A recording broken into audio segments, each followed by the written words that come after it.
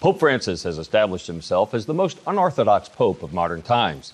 He is constantly making proclamations that are either unbiblical or contradict basic Catholic doctrine. For insights about this controversial pope, stay tuned. Lamb and Lion Ministries presents Christ in Prophecy, a program that focuses on the fundamentals of Bible prophecy, showing how current events in the news relate to biblical predictions of end-time events and the soon return of Jesus. Now, here's your host, Dr. David Reagan. Greetings in the name of Jesus, our blessed hope, and welcome to Christ in Prophecy. I'm Tim Moore, sitting in for Dr. Reagan today, and with me is my co-host, Nathan Jones, our Internet evangelist. Also in the studio with us today is one of the ministry's dear friends, Mike Gendron. Mike has been our guest several times in the past and is also a frequent contributor to our magazine. Mike, welcome back to Christ in Prophecy. Well, it's a privilege to be back. I've always admired Lamb and Lion Ministry and Christ in Prophecy because you're never fearful of addressing the most controversial issues that face Christians today. And we'll be talking about one of those in this program. Most certainly. Excellent. Well, folks, Mike's the founder and director of a ministry in the Dallas, Texas area called Proclaiming the Gospel. If you watch Christ in Prophecy, you know Mike's probably one of our most frequent guests because he's an expert on a particular topic, Catholicism. Can you tell us, Mike, why are you an expert in that? And maybe share a little of your testimony. Well, sure. I lived the Roman Catholic life for 35 years. I was a very devout Roman Catholic. My uncle was a Catholic priest, and for 35 years, I did everything necessary to be saved according to the Catholic religion. And I even went to church every day during Lent because I had the understanding that God was going to grade on the curve. As long as your good deeds outweighed your bad deeds, then you had a good chance of going to heaven. And so for 35 years, I lived that life. I studied Catholicism very in-depthly. And then at the age of 34, I began reading the Bible for the first time. First time? And I had a Catholic Bible. It was the big coffee table version that sat there just collecting dust. We were told never to read it because it was too difficult to understand. And so when I began reading it, I had a crisis of faith because what I was discovering was a plan of salvation that was diametrically opposed to what I was taught as a Catholic. And so I had this crisis of faith. Should I continue believing what the Catholic Church was teaching me, or should I put my trust in Christ and His Word? And so during that crisis, God opened my eyes to see the truth, and He granted me repentance. I turned from trusting in the plan of salvation as a Roman Catholic and put my trust in the biblical plan of salvation, and I trusted Christ as my all-sufficient Savior. That literally turned my life upside down because I recognized that if I was going to trust Christ and His Word, I had to leave the church that deceived me about life's most critical issue. And then you went and started a ministry ministering to Catholics? Well, it wasn't right away. Okay. Because you were in the business world for a minute. I was in corporate management for 17 years. But shortly after the Lord saved me, I was like a dry sponge in a desert. You're soaking up the Word. I wanted to soak up the Word. I was in a Bible study every morning of the week before I went to my job. And so that led me to enroll at Dallas Theological Seminary. And primarily I wanted to purge myself of everything that was wrong, being indoctrinated as a Roman Catholic, and fill my heart and mind with the truth. Well, at the end of my seminary studies, we began inviting Catholics over to our house. We had a great burden to reach Catholics. Within 3 months, we saw 17 Catholics exchange their religion for a relationship with an all-sufficient Savior. Well, I love the fact that you say our Savior is all-sufficient because He certainly is. And you made the point of the Catholic religion, and there are many religions in this world, but what we point to is faith in Jesus Christ, our all-sufficient Savior. So as we consider the Pope right now, Pope Francis, and we're not here to tear him down, but we want to observe some of the things that he has said and some of the doctrines that he's kind of muddied in recent years. And we will point out that Pope Francis is the first Jesuit who has served as a Catholic Pope. Tell us what that means. Obviously, you have a great wealth of knowledge just through your own personal background. What does it mean to have a Jesuit serving as Pope? Well, it means a lot. It's got some very significant ramifications, not only within Catholicism, but also within Christianity. The goal of the Jesuits, which were established at the Counter-Reformation in the 16th century, their goal was to eliminate any opposition to the papacy, and including the Protestants who had, the Protestant Reformation. People were leaving the Catholic Church, and so the Jesuits were established as the secret police of the papacy. And so today, now we have a Jesuit Pope, and of course his goal, as is the Jesuit goal, is to bring all people under the power and influence of the papacy. And so that's why you see this ecumenical movement that's so powerful today. It's invading evangelicalism. Many of our evangelical leaders today are embracing Roman Catholicism as a valid expression of Christianity. And so this is all the Jesuit agenda. And we know from biblical prophecy there will be a global religion. Yes. And the Pope is now wanting to be the head of that global religion. So the Jesuits were almost the enforcers of the Catholic doctrine, or the Catholic, as you said, religion. That's correct. That during the Counter-Reformation, many Protestants were killed. Was that the Jesuits behind a lot of that persecution to try to force them back into the church? It's a very colorful and brutal history when you study the Jesuits. They literally went to war against any opposition to the Catholic Church. Wow. I think one of the most powerful examples was the St. Bartholomew Day massacre, where the streets of Paris were ankle deep in the blood of the saints. The Catholic Church was putting to death those who opposed the papacy, and in turn they gave those who put them to death plenary indulgences, which meant their sins were completely forgiven. My wife's family comes from Huguenot background, and those were the Protestants who were killed.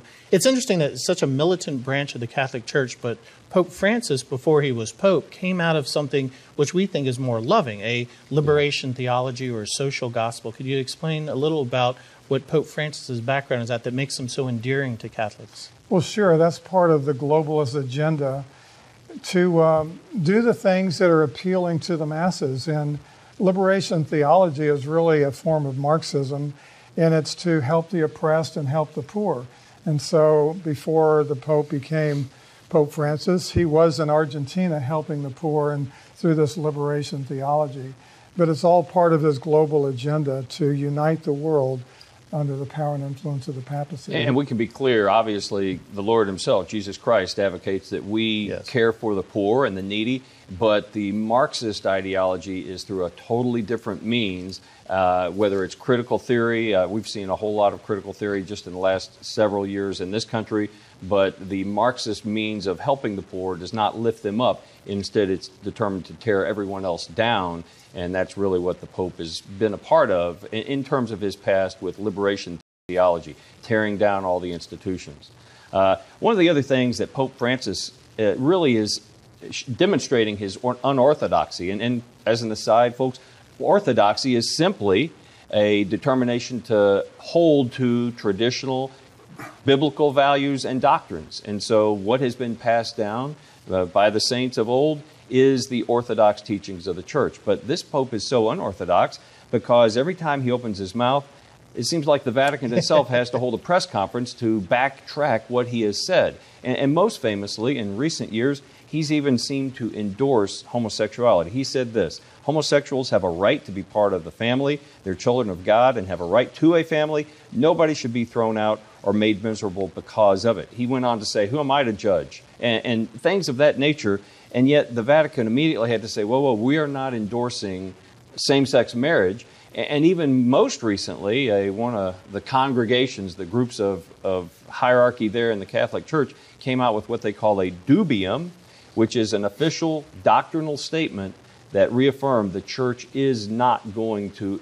Church is not going to embrace homosexual marriage. And yet many bishops were upset because they thought this Pope had been giving clear signals that he intended to move in that direction. So what kind of a mess has he created in so many areas?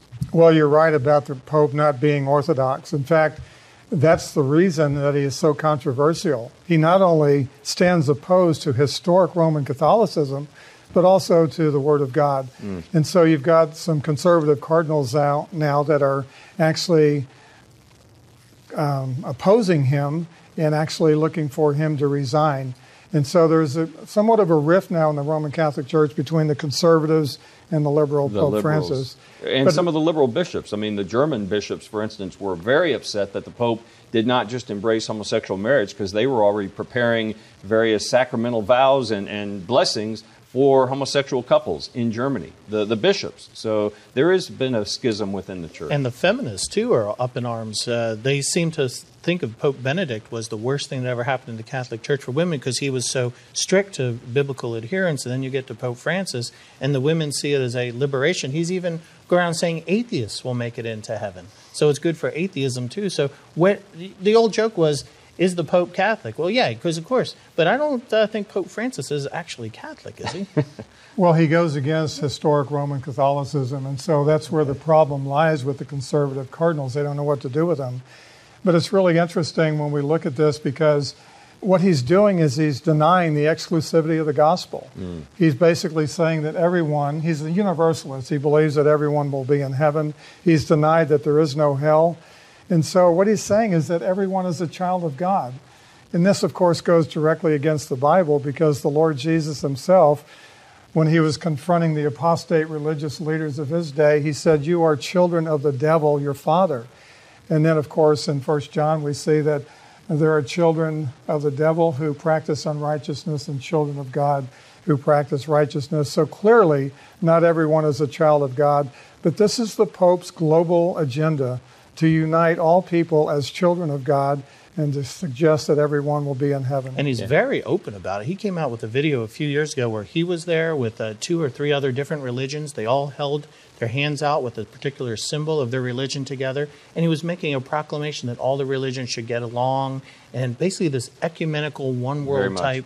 In early 2021, the Pope traveled to the Middle East and met with some of the most radical imams and heads of various splinters of the Muslim faith to basically say, hey, we are on equal terms and it's just different paths. And that message has gone out very clearly to those who have eyes to see and ears to hear, and realize that this is dangerously false in terms of leading people astray and not proclaiming to them the need to embrace the only way, truth, and life, which is Jesus Christ. Amen. Jesus said, "I am the way, the truth, and the life. No one comes to the Father except through me." And I like to say he is the truth for those who are deceived. He's the way for those who are lost, and he's the life for those who are dead in their sin. We must come through Christ in order to have salvation. And I think what we're doing, we're talking a lot about the Pope and how unorthodox he is. There's an exhortation in Romans 5:11 that we are to expose the evil deeds of darkness. And I think we would all agree that the most evil thing anyone could ever do would be to deceive people about life's most critical issue. Yes. And that is, what must I do to be saved? So for this Pope to preach another gospel, he's under the condemnation of God. Because in Galatians 1:6-9, if anyone preaches another gospel, they are to be condemned. And so our desire is to encourage Roman Catholics to look into the Word, see what the gospel is. Don't believe this false prophet. And he has become the most influential false prophet in the world today. And to be very clear, it is not we who are the condemners, but it is the Word of God. And so everything that we are advocating is tested against the Word of God. It's not our opinion. It's what Scripture has pointed out and what the faithful have carried through in the faith of true Christianity all for the last 2,000 years. Excellent. Well, folks, we're going to take a break for an announcement, and when we come back, we're going to ask Mike to respond to some more of the very controversial comments.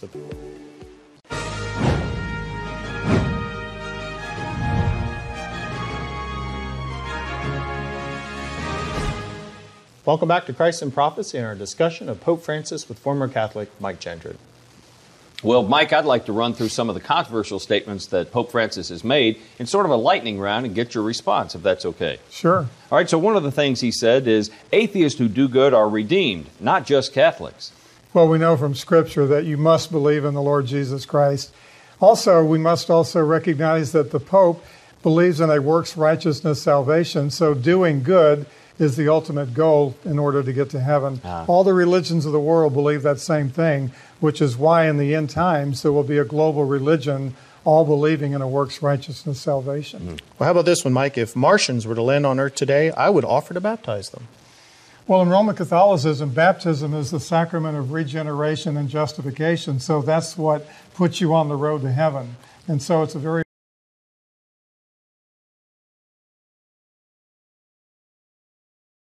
important sacrament, which is why the Pope would want to do that in order for all people to be saved. Yeah, but adding Martians to the list seems to strain the credibility. What about this? The Big Bang Theory does not contradict the role of God as the divine creator. Yeah, the Pope is really into evolution. He says it's necessary in order to believe in creation, which is puzzling to me because we see the Genesis account, which the Pope denies that God created the world in 6 days and then rested. Wow. Well, how about this one? If someone is gay and is searching for the Lord and has goodwill, then who am I to judge him? Well, the Bible has judged homosexuals. It is a sin, and homosexuals must repent and believe the gospel, trust in Jesus not only for the forgiveness of sins, but also for the power to become victorious over that sin. Yes, as with all other sins. I mean, all of us fall short of the glory of God, which is why all of us are sinners, and all of us must repent of that sinful behavior, that sinful nature, and come to the Lord God through Jesus Christ, His only Son. Well, on that note, the Pope also said this: God is not a divine being or a magician. It's really amazing for the Pope to deny that Christ or God is divine. And yet that's what he does, again, going against not only the Bible, but also historic Roman Catholicism. Catholicism has always taught that God is divine. Well, and clearly Catholicism, and Catholics, I'll even say this, have been stalwarts at times of standing on certain principles. So, for instance, in this country, Catholics were sort of the lead voices pushing back against an agenda of abortion. So they really started some of the pro-life movement, and we're very grateful for that. Some of the most faithful members of the Supreme Court have been Catholic, very famously in the last number of years, and we appreciate that truth. But when you start denying even the divinity of God, you have left the reservation of the Christian faith, I would assert, obviously. Well, obviously, we discussed this a little earlier, but his meetings with Muslims, ecumenicalism, there's a church, it's a church/synagogue/mosque built in Germany that he went and endorsed. That just, to me, shocks. Well, if you understand Roman Catholicism, this is where the Pope agrees with the Catechism of the Catholic Church, because in paragraph 846, it says that the Muslims are part of God's plan of salvation. And so they have chosen this group of Muslims, 1.5 billion people, to be part of God's plan of salvation. And I really believe that Mary will one day be the catalyst that will unite Islam and Roman Catholicism, because Muslims esteem Mary as the most revered woman who's ever lived. She appears 37 times in the Quran. And so Muslims now are going to apparition sites to get a message from Mary. Wow. And this is all part of the end time scenario. We know that in the end times, Satan will appear as an angel of light to deceive the world. And so we see this happening today. Well, that brings up the question then is, where is this going in the field of eschatology or end times Bible say? Where do you see the Catholic Church role before the rapture and after the rapture? Well, a lot of people are unaware, but Roman Catholicism does have an eschatology. And you can actually search this through the web, but they believe that there will be a Roman Catholic Pope who will unite with a Roman Catholic monarch who together will establish a time of peace and prosperity on the earth. And so we look at the papacy as being the false prophet. We see from the book of Revelation there will be a false prophet. Not the Antichrist, because I think, for centuries people believed the Antichrist would be the Pope. Yes, you think he's more the false prophet? Reformers believe the Pope was the Antichrist, but having studied Revelation, I see a false prophet. The Pope is the most influential false prophet in the world today. Roman Catholics have been indoctrinated to believe that anybody who sits on the papal throne is holy, and when he sits on the chair of Peter, he is infallible. So here you have a false prophet said to be infallible when it comes to faith and morals, and so he will be influential in uniting the world because people esteem him as a leader who cannot lie or deceive people. And let's be clear, when we use the word false prophet, we don't throw that around casually. The Bible says that anyone who makes a prediction of what will happen as a revelation from God and it does not occur is a false prophet. And anyone who steers the faithful away from the true doctrines that are revealed in Scripture is a false prophet. So we're not just throwing around that charge haphazardly, and it's not us that is making that accusation. It's the Scripture that points out who we should avoid and the falsehoods that we should flee from, quite frankly. And that's what your ministry is all about. So as opposed to that eschatology, contrast that with what we reveal, what Scripture reveals as the true end times plan that God has put into place and has foretold. Well, we look to be looking at the rapture as the next event that will take place. Hallelujah, yes. Yes, and when all the sanctified believers are taken to heaven, the only people left are professing Christians, Roman Catholics, and people of world religions. And they're all going to be religions that focus on a works righteousness salvation. That will be the glue that unites all the religions of the world.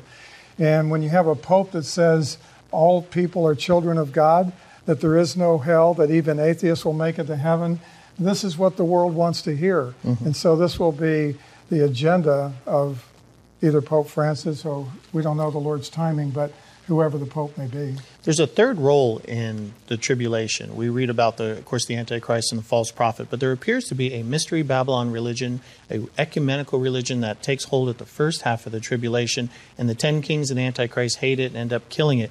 Could the Pope not, as an alternative, not be the false prophet who leads basically Satan worship in the second half, but be the head of that ecumenical religion that will be destroyed midway through the tribulation?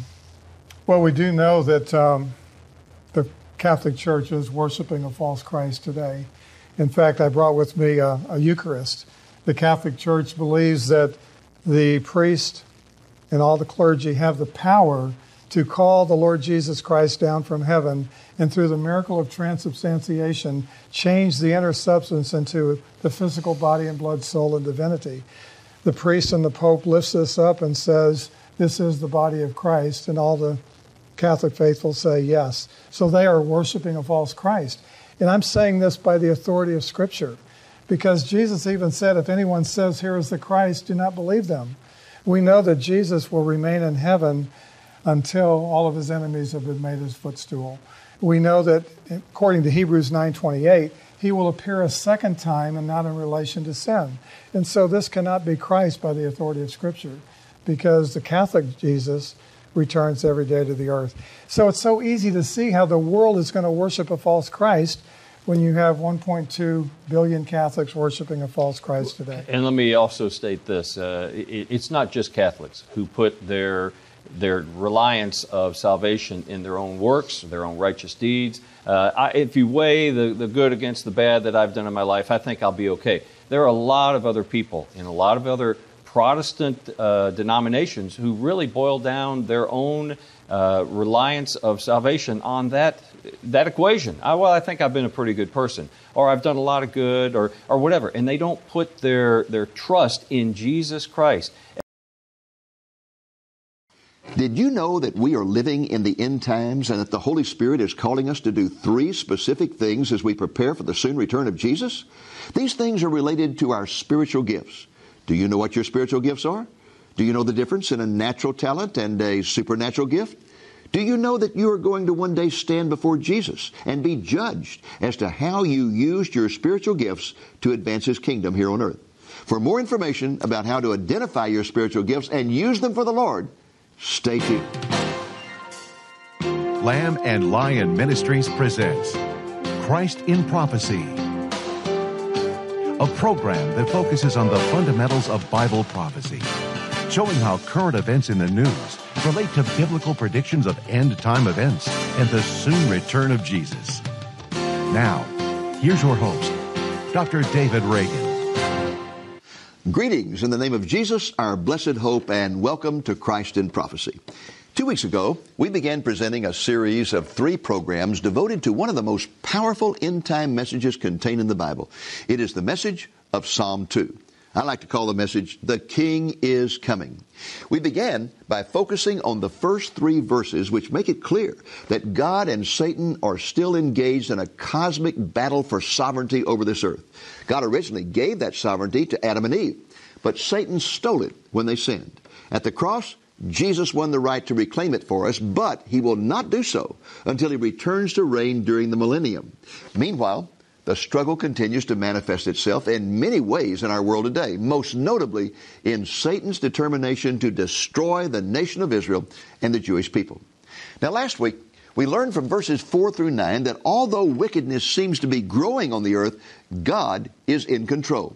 For He has the wisdom and the power to orchestrate all the evil of mankind to the triumph of His Son. In fact, Psalm 2 says that God sits in heaven and laughs at the world leaders who try to flaunt His will. Why is He laughing? Because He has appointed a day when He will pour out His wrath on those who are rebelling against Him, and He has promised that one day soon He will send His Son to bring peace, righteousness, and justice to all the earth. In this program, we're going to take a look at the ending of the psalm, specifically verses 10 through 12. In this segment, the Holy Spirit presents a warning that we should be doing three things as we wait for the return of Jesus.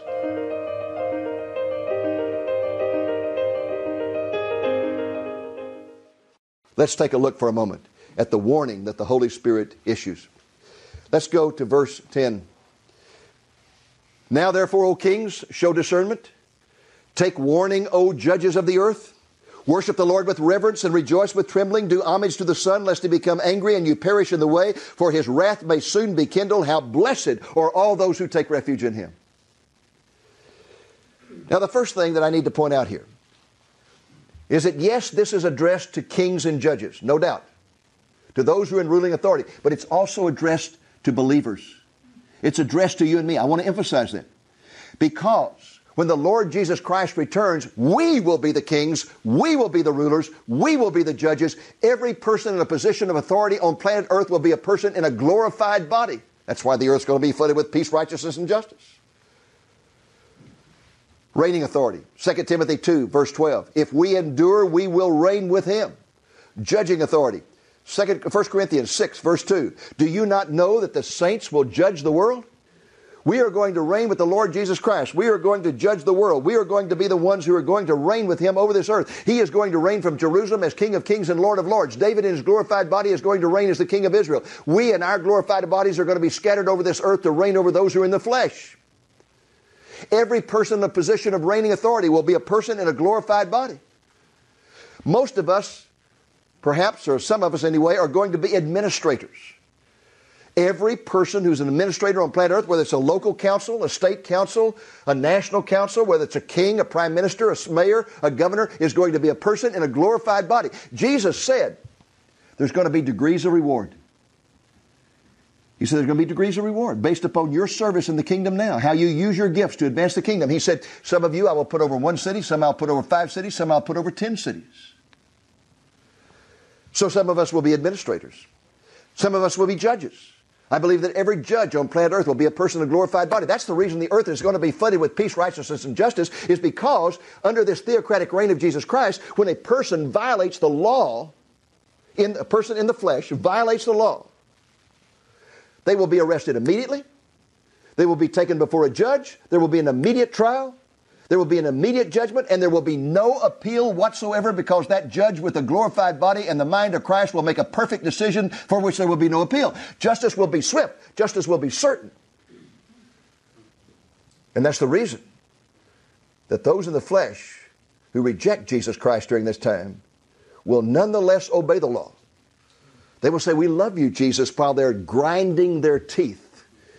And at the end of that time, when Satan is let loose, what's going to happen? He's going to say to those in the flesh, come on, let's get the joker in Jerusalem. And after 1,000 years of perfect peace, righteousness, and justice, the vast majority of those in the flesh will rebel against Jesus Christ.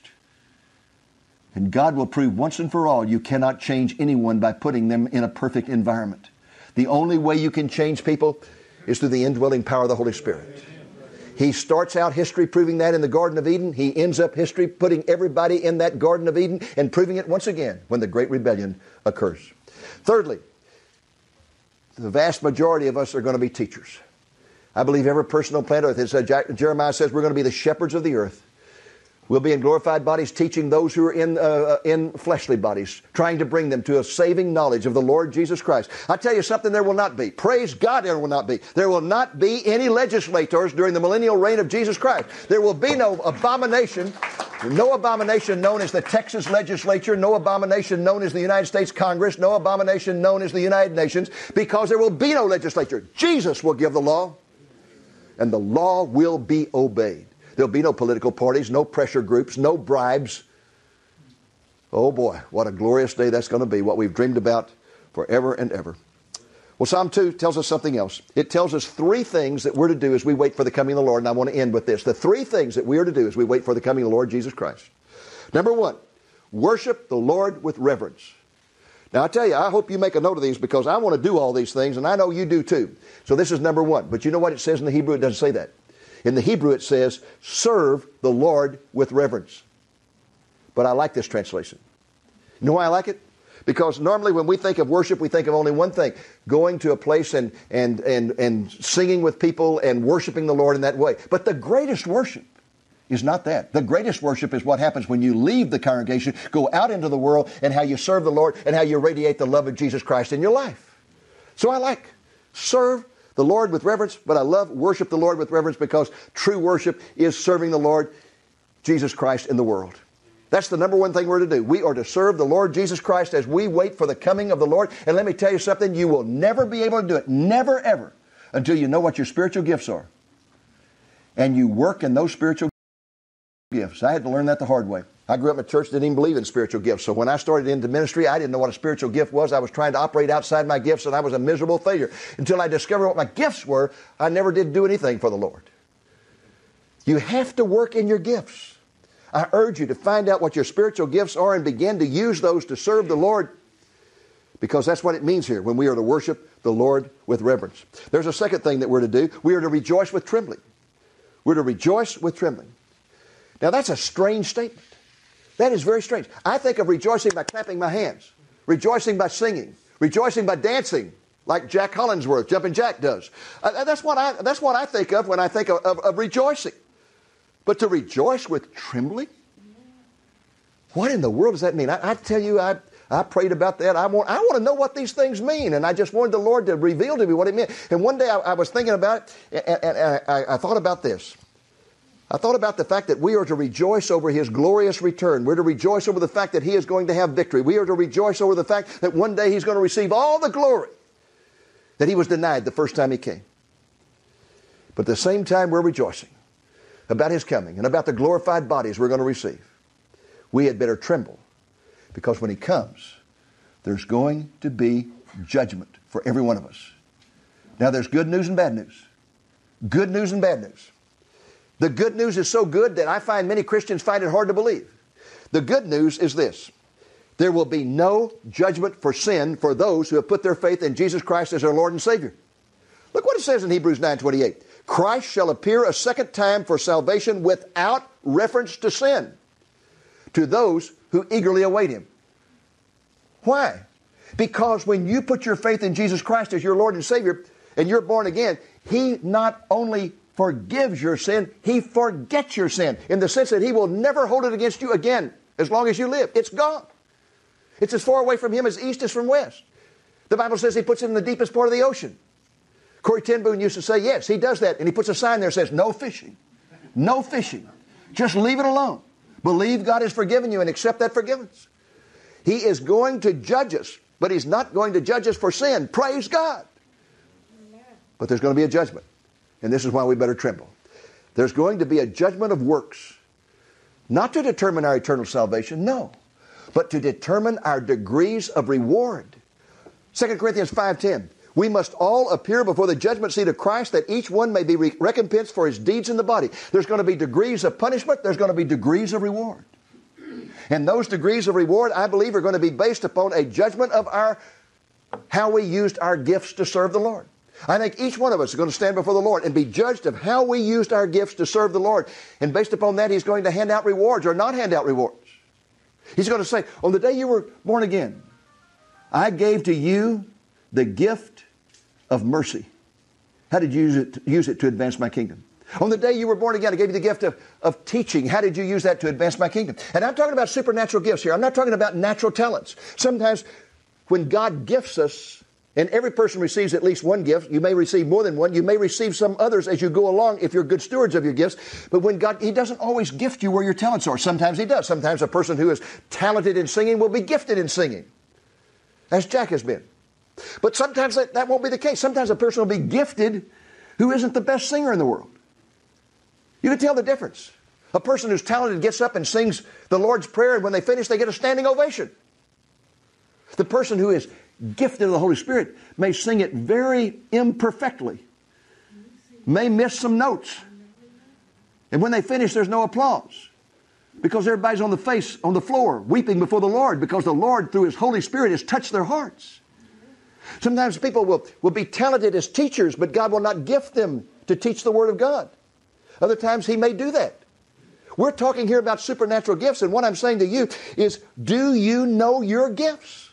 So that you can use those to advance the kingdom. I urge you, find out what your gifts are and begin to use them to advance the kingdom. How can you find out? Well, let me give you some guidelines. Number one, pray for the Lord to reveal your gifts to you. Just pray. God, I want to know what my gifts are. Reveal them to me. He'll do it His own way. A second way is to study the Scriptures regarding gifts. Just do a study of all the Scriptures in the New Testament that have to do with the gifts of the Spirit and ask the Lord, again, to bless you as you study those Scriptures. Number three, take a spiritual gifts inventory test. You find those all over the internet. Just go to Google, type in spiritual inventory test. They're all over the place. And you can take them. Some are interactive. You take them right there and it gives you your scores right there when you finish the test. Sometimes you have to print them off and do them. But let me tell you, I have found these to be very, very accurate. Very accurate. Very helpful in identifying what your spiritual gifts are. Another thing you can do is you can ask your Christian friends and your pastor to help you identify your gifts. I remember one time I was teaching on spiritual gifts, and we got to the last session. I said, now next week, I want everybody to identify what you think your spiritual gifts are. And next week we went around the circle and everybody identified, except this one guy. We got to him and he said, well, I just tell you, I've thought about it all week. I prayed about it. And I just think God skipped me. And everybody there died laughing because every person there knew his gift. One of the ladies said, John, every time we have a church weekend where we're going to work on the building on Saturday, and they tell everybody to get there at 9, and we all get there at 9, who's been there since 6 a.m.? He said, me. And said, when we go home at 3, who's still there at 5? Said me. And he said, when we divide up the jobs, who always volunteers for the worst jobs, cleaning the bathrooms and things like that? He said, me.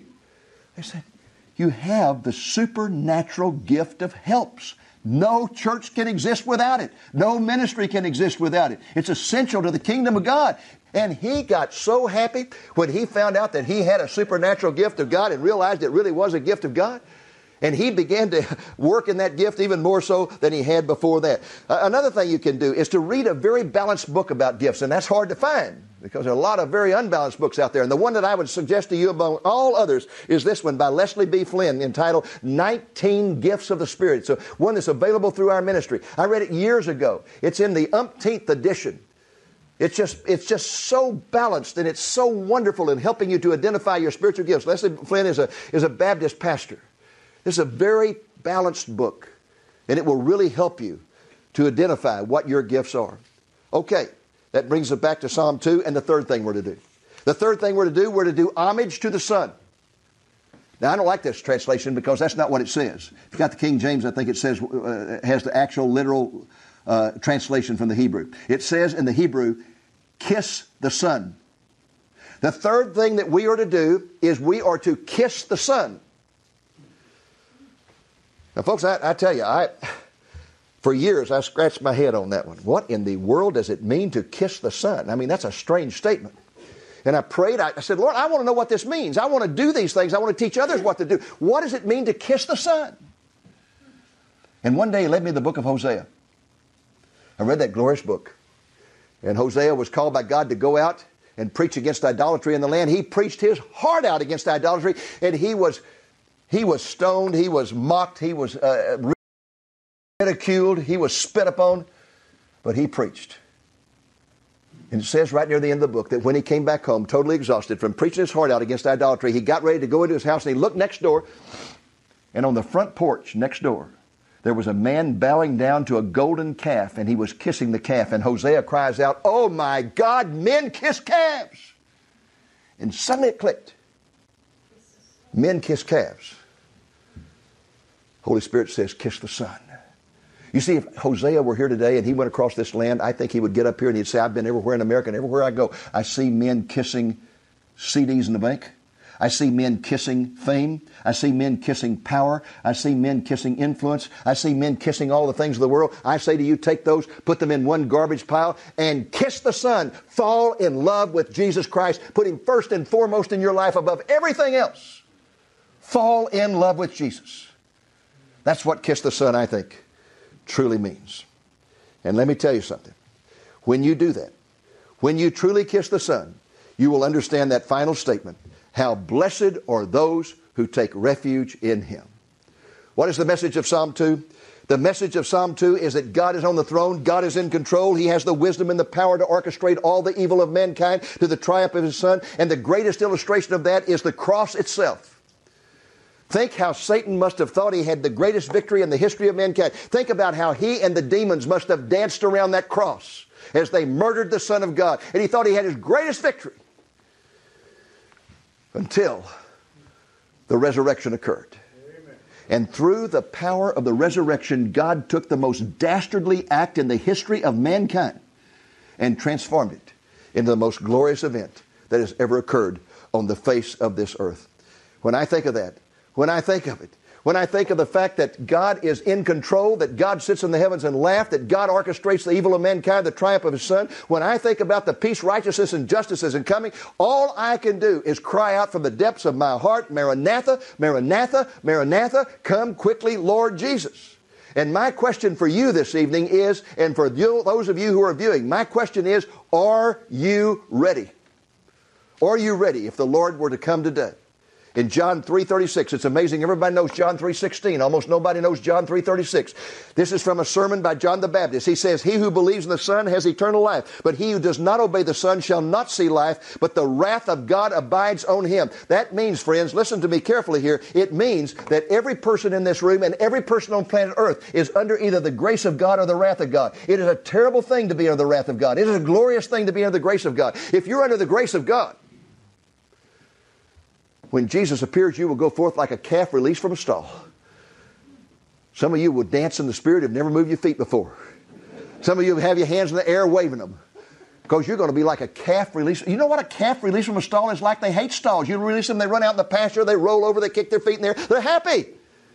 But if you're under the wrath of God, it says the presidents, the prime ministers, the kings of this world, all those who are under the wrath of God will crawl into holes in the ground and cry out for the rocks and mountains to fall upon them. So great will be the wrath of Almighty God. I want to close with an illustration. My wife and I have a devotional every morning, have for years.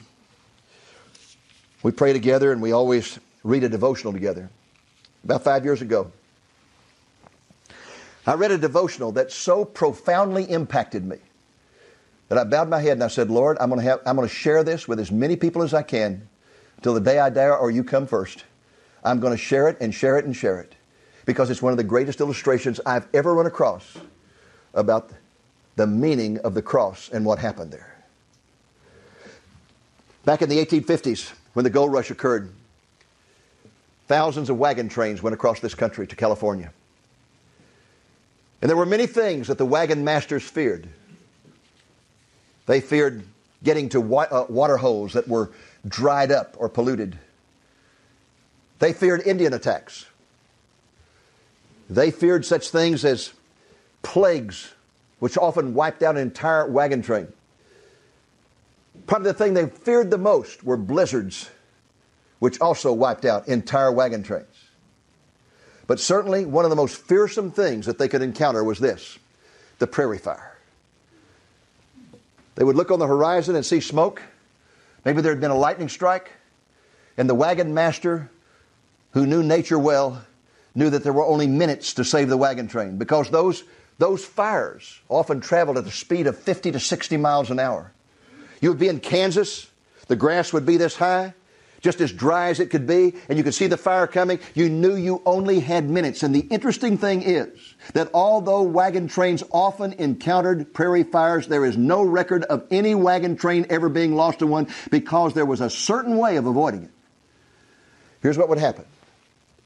If the fire was coming from this direction, then the wagon master would go around to this side and he would light the grass and let it burn away. And when it burned away sufficiently, he'd take the wagons and he would circle them inside the burned out area, and they would take the fabric off the top of the wagons and wait for the fire to come. And when the fire came, it would just burn around them and keep on going. Now I submit to you, that is one of the greatest illustrations you can find of what happened on the cross. When Jesus Christ was hanging on the cross, every sin that you have ever committed and every sin you will ever commit was placed upon him. And the wrath of God, which we deserve, was poured out upon Jesus Christ. When you accept Jesus as your Lord and Savior, you step into the area where the fire has already fallen, and you become immune to the wrath of God. What a glorious Savior. What a glorious Savior. And anyone who understands that must live every day with the shout of Maranatha, Maranatha, Maranatha in their hearts. Come quickly, Lord Jesus. Thank you, and God bless you.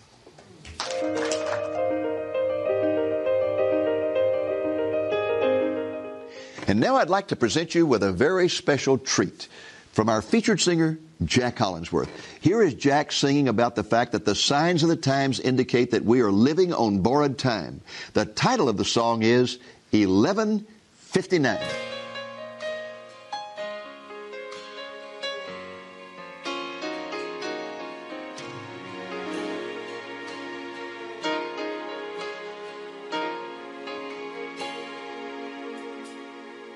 Time is winding down, just look around us. Evil's breaking loose on every side.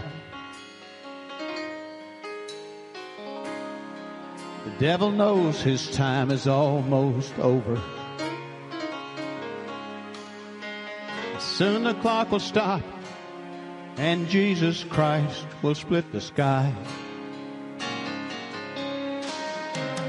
Shout it from the rooftops, proclaim. More and more churches are offering courses in what they call Christian yoga. Is there really such a thing as Christian yoga? Or have some sincere Christians been sincerely deceived? And how did a feature of a pagan Eastern religion get mixed in with Christianity in the first place? For some insights into these questions, stay tuned for an interview with a world-class expert on yoga.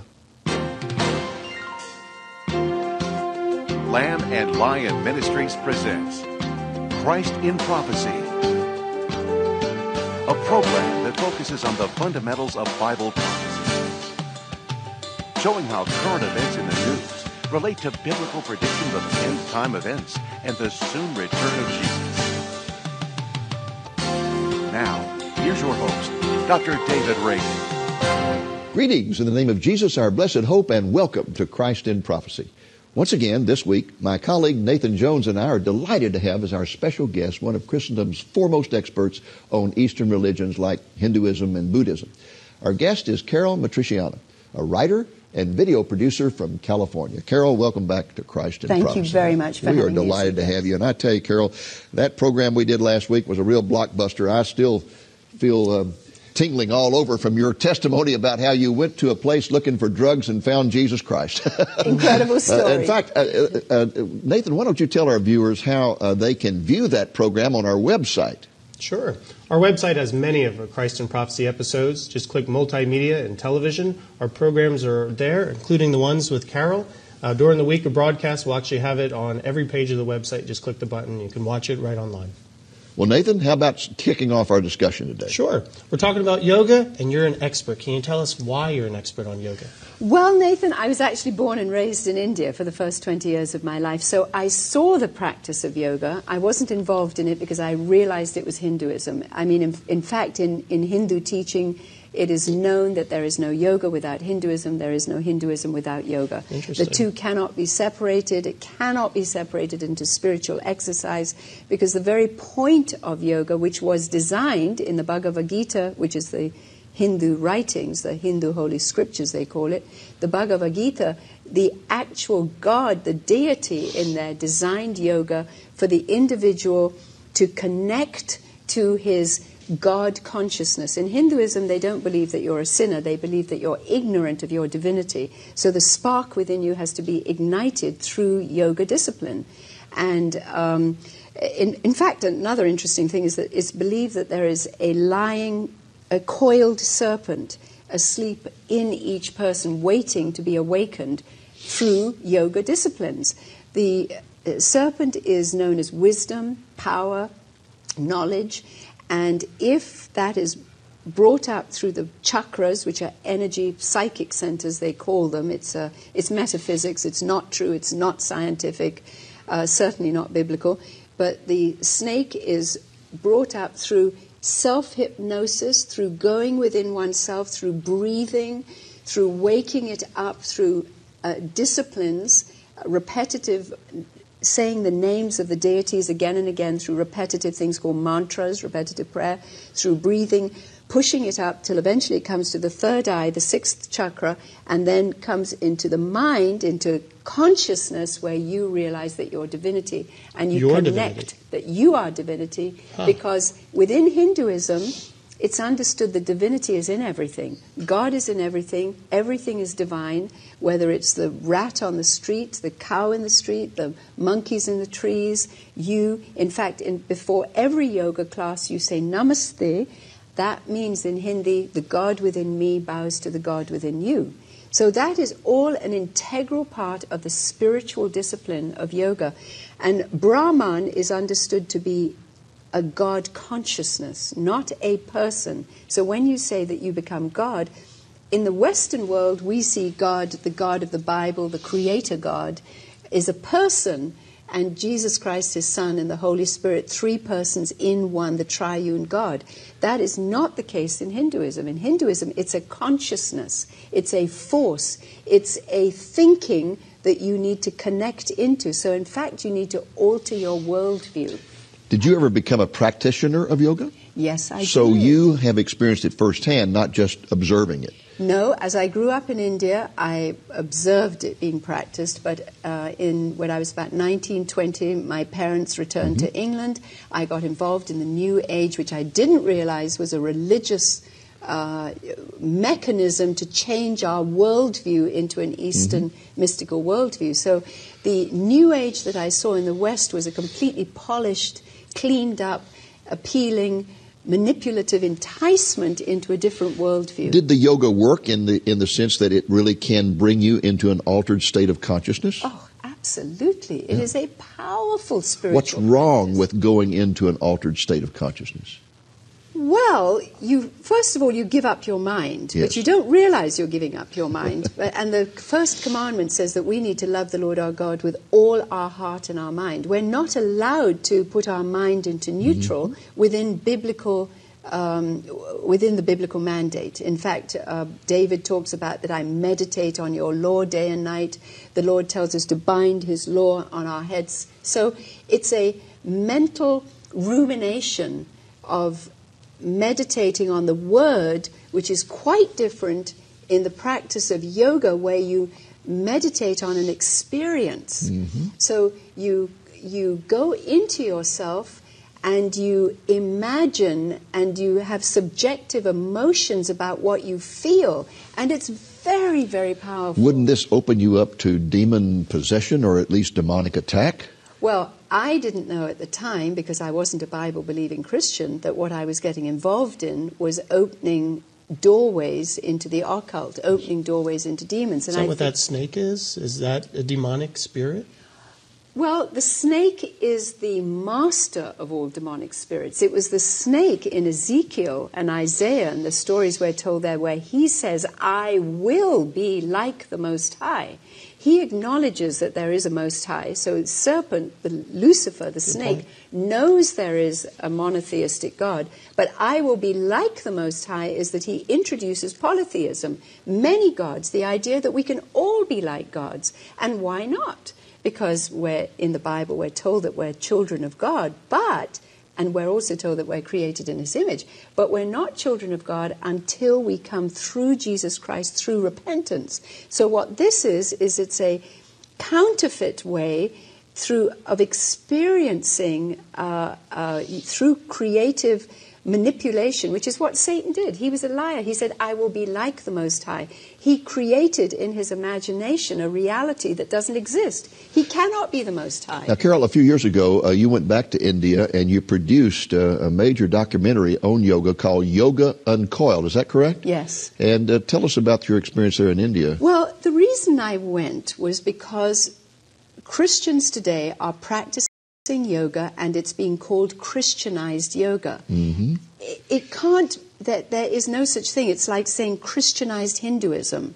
It's like saying Christianized occultism. Yeah, well, I want to get into that in a moment. I want you to tell us right now, what did you do in India? Well, I went to interview yogis, those are the practitioners of yoga, to say, can the spiritual discipline, the spiritual connections of yoga be separated from the physical exercises? Because in America, everybody's saying that they're just involved in yoga, which they call flexing and stretching. And were they willing to be interviewed? Oh, yes. Oh, in the movie you see, in Yoga Uncoiled, I interview not only the yogis in India, those are the yoga teachers in India, and actually film classes going on, and people that can explain what yoga means in India, but I also then interviewed a Christian who teaches yoga. She's a pastor in her church. Okay, this is fascinating. I tell you what I want to do. I want to pause right now and show a clip from that documentary called Yoga Uncoiled. Today in the West, about 35 million Americans are into yoga, just seeing yoga as a physical fitness. Yoga is a Hindu word. Yoga is a Hindu discipline to become one with the universal consciousness, which means become one with God. Which God? Brahma, the Hindu God. There are many various paths to yoga. In the sacred text of Hinduism called Bhagavad Gita indicates 3 different paths. First of all, Bhaktiveda is a focus on a deity. Then Jnana Yoga is a focus on wisdom. Then the Karma Yoga is based on your good deeds and actions. You have a number of yogas. Yoga is not one entity, but it has a wide variety of yogas. Each yoga has the physical aspect and the spiritual aspect. The physical aspect is controlling the physical body. They control the breathing, they control the mind, thinking activity, they control the physical movements, and the timely behavior to discipline the body in the morning, night, how to control the bowel movement. These are all the forms of the physical part of the yoga. If you're practicing Jnana Yoga, or should I say Raja Yoga, the primary focus of that technique is to bring the mind into perfect stillness and to focus the mind in a very deliberate way on a particular sound or vibration or image, as it may be in the Tibetan Mahayana tradition of Buddhism, that brings the mind into a state of quiescence, peace, such that revelation can occur, experiential penetration of a higher truth or another truth. So it's a way of manipulating the mind to generate different experiences or insights or cognitions that are supposed to be connected to the experiential apprehension of higher realities. According to Hinduism, the highest reality is to become aware of one's own divinity. Hinduism respects everything as deity. The cows on the street, the monkeys in the city, the idols which are half men, half animal-like creatures. But the highest goal is realization of one's personal divinity or God consciousness. This realization can be experienced through direct perception deep within one's own mind, a place known as the seat of concentrated wisdom, an area between the eyebrows which is known as the third eye. It is also called the sixth chakra, meaning wheel, and recognized as psychic energy. The other chakras are said to run along the spine, starting at the bottom, blossoming at the top, meeting at the Agna, meaning command. Here, at the Agna, the third eye is the central point where all experience is gathered in total concentration and is also believed to be the base of all creation itself.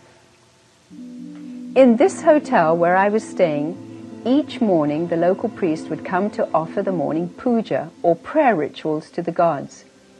He'd prepare arti, the celebration of light through fire, and mix the vermilion red mixture for bindi or kumkum, the dot seen between the eyebrows.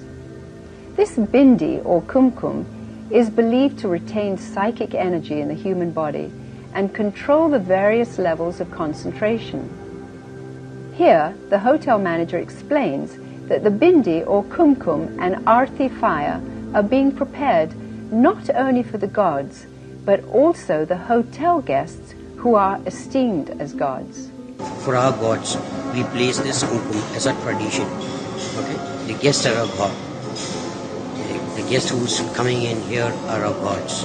Okay? So we keep the bindi, we do the arati and the bindi for the guest. They are like our gods. In Hinduism, they have more than 330 million gods. That means everything is God. Whatever you see, whatever you touch is God. And the sun god, the moon god, and everything is God. So man and nature, man and animal are one.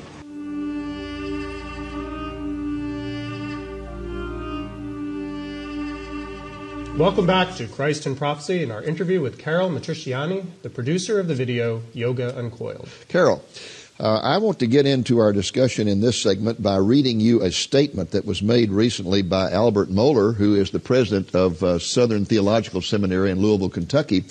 He spoke out against the practice of yoga, and he generated a storm of controversy. As you know, this is very controversial.